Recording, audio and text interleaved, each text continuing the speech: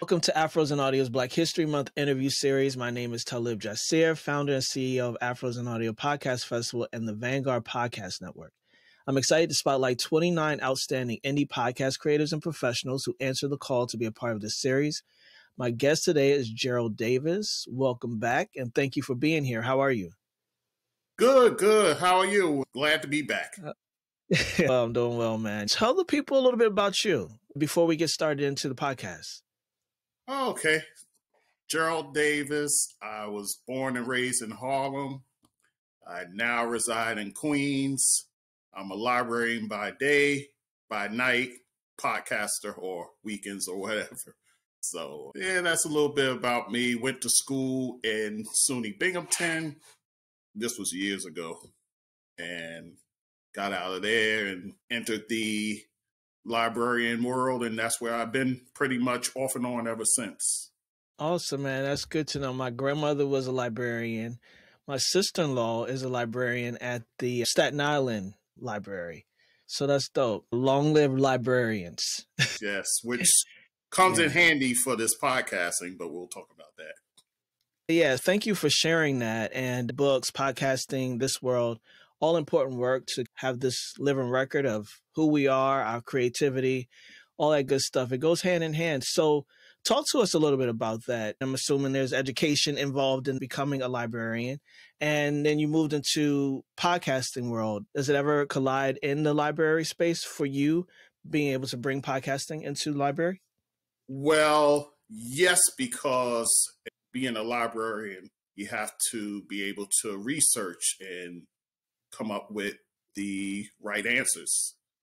So we live in a day and age where everybody's saying any and everything, but for a librarian, you have to have the accurate information for your clients. So as far as my podcast, I kind of take that narrative with me.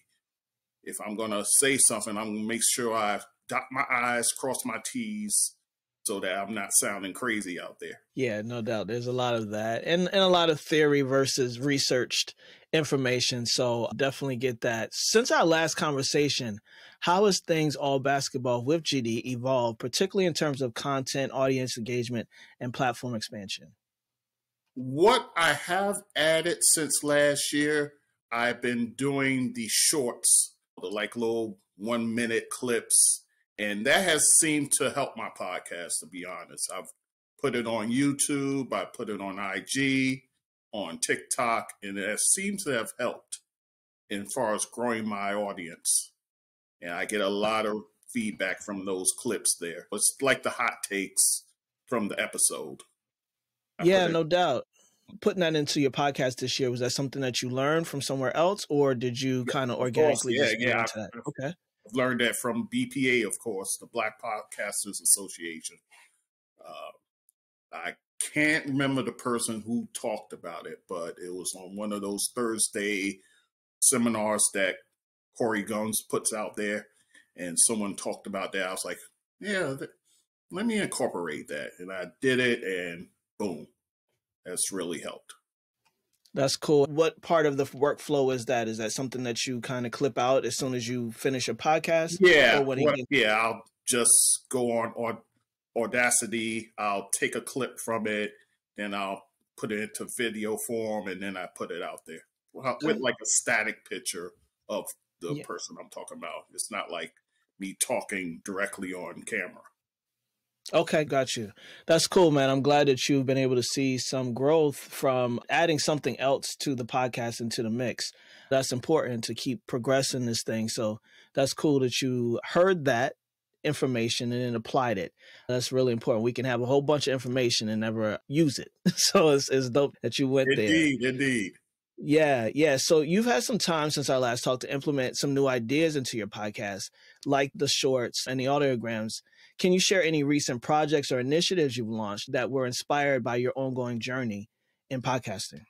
Well, it's February, which is Black History Month. I like to do a few weekly player profiles. I did it last year. I did it with Maya Moore, John Thompson, and a few others as well. So this year, I'm going to do Wilt Chamberlain. I'm doing Alex English. That's the one I'm working on right now. And then Tamika Catching. I'm going to add one more little surprise one, but I think I know who it's going to be. So, All right, awesome. Yesterday I was watching Dawn Staley and the Gamecocks and Ole Miss yesterday's yes, women's basketball game. So yes. that was really dope. Yeah, and Dawn's team took names. Yeah. About a week ago, they played LSU, and that was a pretty good game as well. Yeah. Yeah, they're a formidable team. When I was younger, I really watched the Lady Vows a lot because I loved their coach. And Oh, did I? yeah, Pat yeah. Summit. I love Pat Summit. Absolutely. Absolutely. Much respect to Pat Summit. Rest in peace. But yeah, so I really kind of came up watching that level of basketball for women. I think it was their Cinderella story. It was a documentary and it just got me hooked. Ever since then, yeah, women's basketball, college basketball, definitely games to watch for sure.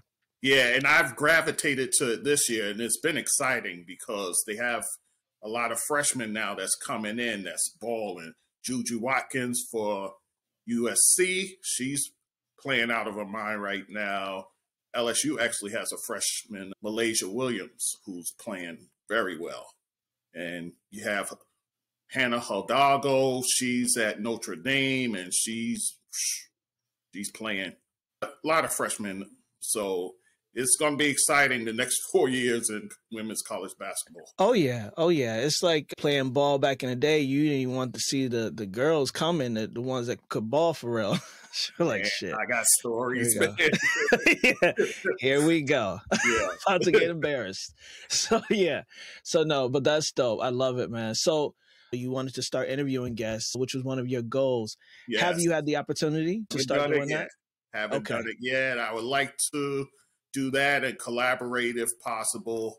That's something on my list as well. So it's coming. It's coming. Yeah. All right. All right. Okay. Well, I believe you, and we'll any support you need to get that moving, you just let us know. But definitely, I'm sure that the podcast will only expand and just get that much greater with some more diverse voices that you can riff off of. Yes. In sports, that's one of our favorite pastimes. So I'm sure it's just going to enhance the conversation.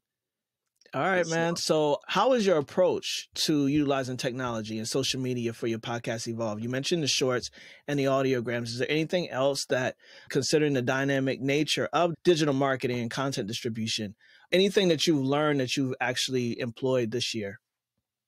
I've been learning about AI, and I would like to incorporate that into my podcast.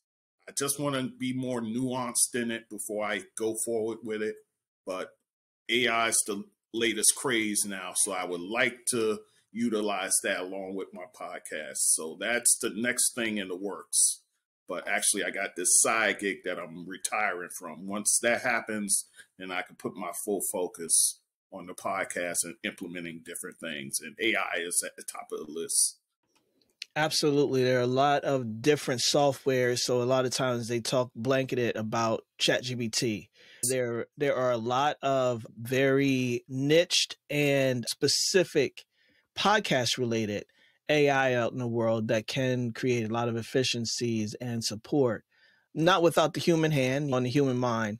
Right. But you still got to do the inputting. But what you come out with supports. It really does. If you think about me doing 29 episodes for February and dropping one every day, I didn't have AI last year. And the fact that I have AI this year to help with some of that efficiency, hands down, is a game changer. So for sure.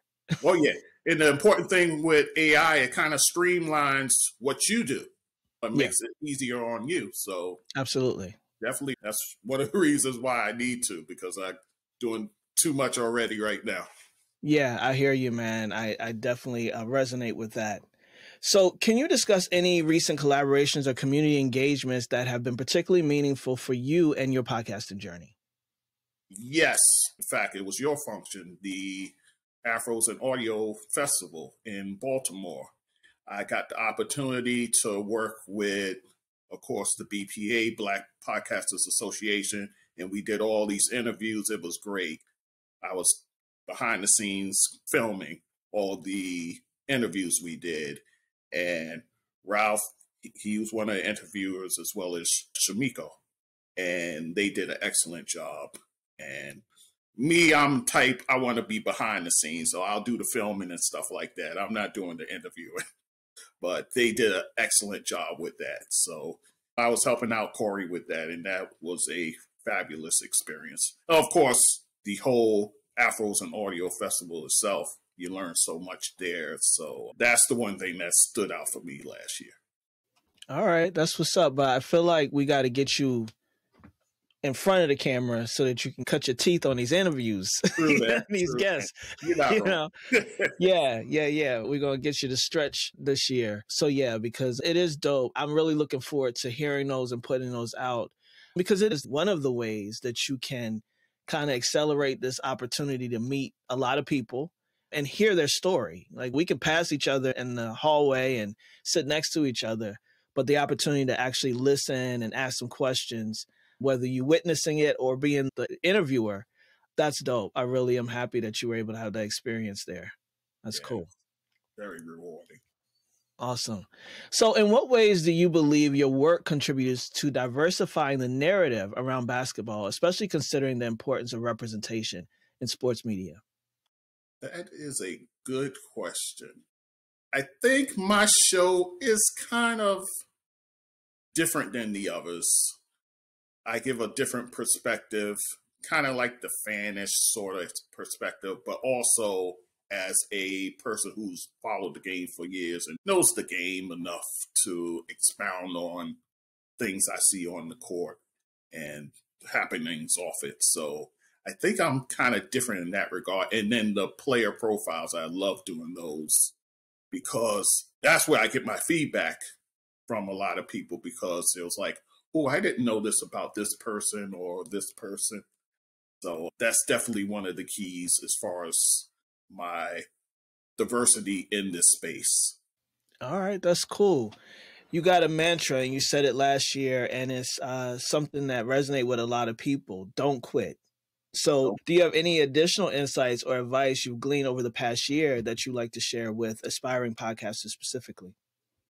I would say, and actually, before I came on here today, I listened to your interview with Dominic. That was a great interview, by the way. And what I gleaned from that and what I use myself is be your authentic self. Don't try to be somebody else. Be your authentic self and make sure what you're putting out is accurate information, because people will call you out when you mess up. So be accurate and be your authentic self. For sure, man. Looking ahead, what are your long-term goals for all things basketball with GD, and how do you plan to achieve them?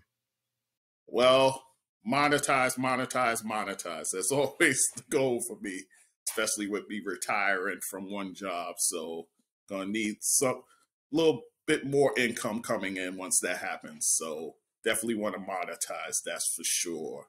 That's on the list. And probably do some video work as well, as far as myself being on the camera. But that would require me being really prepared. So that'll be the next step.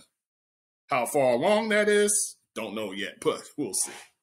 All right, man. Well, I'll dare say that a lot of times we can prepare to get prepared to be prepared.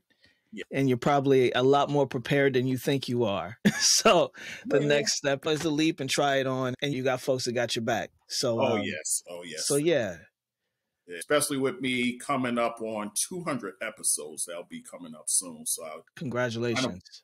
Thank you. I definitely want to do something special with that. I like to do something on video. We'll see how that goes. All right. Well, we're going to hold you to it. And like I said, any support that we can give you, just let us know, man, because that possibility is right there. Yeah, so that's what's up. All right, so we're going to close this up. Reflecting on your experiences, like with Afros and Audio and Black Podcasters Association, how have these communities supported your growth specifically, and what do you look forward to in future engagements? Well, when I started out, I just put out the content raw. I've gone to editing and cleaning that stuff up. That's been a help. And I get my real feedback on that, how I've taken care of that. So it's that. And then, of course, just learning, being a sponge, trying to learn this game because, I'm still young in it, but trying to learn things that can help my podcast, help grow it, of course. That's always the goal. You want to grow it. You want to be like Shannon Sharp now when he blows up with the Cat Williams interview. I don't know if I'll get anybody on the lines of a Cat Williams, but to get someone to be nice that can kind of blow things up, that'd be great. All right, man. Like anything is possible, man. It's all starts with that intention and the request. So anything is possible. And I love that you have these visions and these aspirations for the podcast and that you've been understanding that you are perfecting your craft, perfecting your voice. Yeah. Building the foundation. Right. And I'm learning from others as well. I watch shows like All the Smoke, those guys there, Steven Jackson, and those guys there. Also, I mentioned to you someone that I follow. They're not in the sports space, but they're like in the radio world, and we actually lost him, and that's Joe Madison. He just passed away, so sleep in power, Joe Madison, because he was a giant in the radio industry. So even watching those shows, I can learn something as far as how to deliver and how to bring out the accurate information once again. So yeah, just learning from others and just trying to take it all in and use what I can use for my benefit. Yeah, understandable. And we wish you all the best with that. As you continue to celebrate Black voices in podcasting, what message do you want to leave with our audience about the impact and importance of platforms like yourself, where representation and visibility and bringing out accurate information, important, right? You got a lot of people that talk about sports. You got a lot of people talk about a lot of stuff. Yes. But it's a lot of opinion out there, which is great. There's space for that as well. Where do you see your place inside of the Black representation and visibility inside of sports, particularly from the podcast medium? I definitely want to be a positive influence in this space. There's a lot of people talking this and talking that, but I want to be one that's positive, uplifting. If I have a critique of somebody, it's all love. It's all love, but just want to be able to bring like a positive message out there, as well as talking about basketball, and which I love. That's my passion. So bringing that passion and bringing that positivity along with it, that's what it's all about. All right. Well, and I have one more question for you, and then I'm going to ask you to tell folks how they can find you online and social media. Is you're a Knicks fan? Yes. Would that be accurate? Shout out to your wife, who's a fellow Knicks fan. I know right. Absolutely. So how do you continue to stay positive? Well, this year, I got a lot to be positive about. We just had a 9-game winning streak snapped by the Lakers, who, oh, by the way, everybody was well enough to play at the Garden. LeBron and AD, but that's a whole story for another day. But yeah, things are looking up for the Knicks. They just got OG Anunoby. There might be another trade on the horizon. I don't know about that, but we'll see. Malcolm Brogdon would be nice if they were to get him. I'm not setting my sights too high, but we'll see.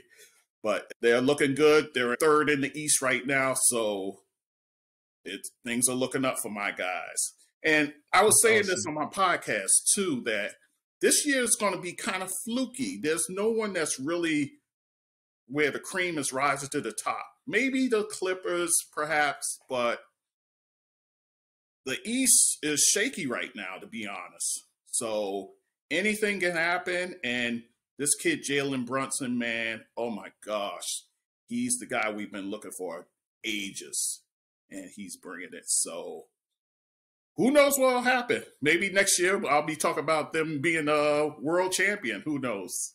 Listen, we can all only hope. I'm a Cowboys fan, so I go from a minute of excitement to sadness in a matter of months. So I get it, man. Anything else you want to talk to the people about, promote, or just let people know to look out for before I close this out? And again, tell people where they can find you online and social media.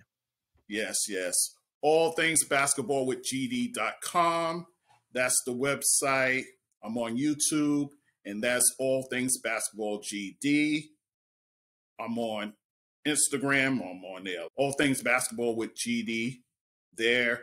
And then TikTok, All Things Basketball GD. It gets kind of confusing, but and just to look out this month, like I said, Black History Month. So I'm going to have those player spotlights. So you could definitely check those out. Like I said, Wilt Chamberlain, Alex English, Tamika Catchings, and a surprise one that I'm going to leave for the end of the month. That's awesome, man. Well, I look forward to it. And I'm going to go ahead and close this out. Stay right there for me, all right? Yes. Talib, I just want to give you your flowers. Thank you for having me. I definitely appreciate it. And the work you're doing with Afros and Audios, man, you got my support 1,000%. I appreciate it. I really do, man. It means a lot. Thank you. So I want to give a big thanks to our Afros and Audio and Black Podcasters Association members for supporting our commitment for community and collaboration. If you'd like to join the Black Podcasters Association, the link will be in the description below.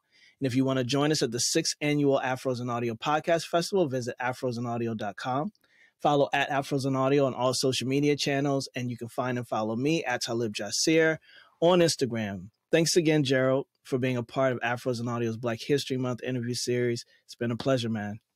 Thanks for having me as always.